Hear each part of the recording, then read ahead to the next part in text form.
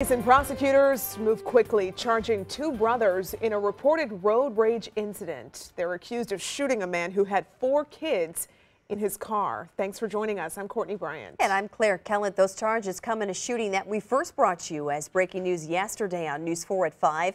Our Russell Kinsaw spent the day in South St. Louis County working to gather new information in the case.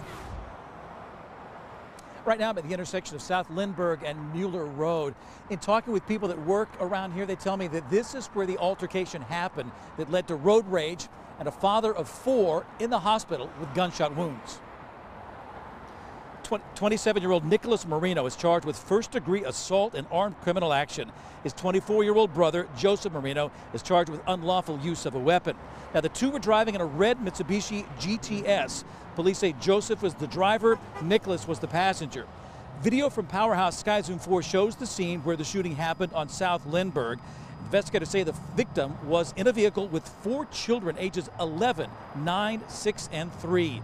Police tell us he pulled over to get the license plate and confront the 2 men in the Mitsubishi, and that's when both brothers pointed guns at the victim. Only Nicholas is accused of firing 3 times. The victim was shot in the chest and in the side but survived. People who work and shop around here say they are shocked by what happened. It's pretty upsetting.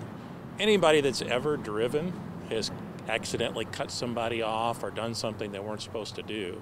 And the idea that you're going to have severe consequences for making a mistake is pretty ridiculous. There just seems to be so much anger in people nowadays. And unfortunately it carries out in their driving and their actions, and it's very sad. I talked with an employee of one of the many car dealerships here on South Lindbergh. She was right near where the shooting took place. She said it was really hard to watch, kind of disturbing, upsetting to see as paramedics were treating the father.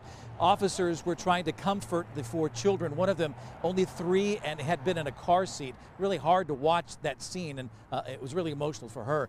But police tell us that Joseph Marino did admit to shooting the man. Live in South St. Louis County, Russell Kinsaw, News 4.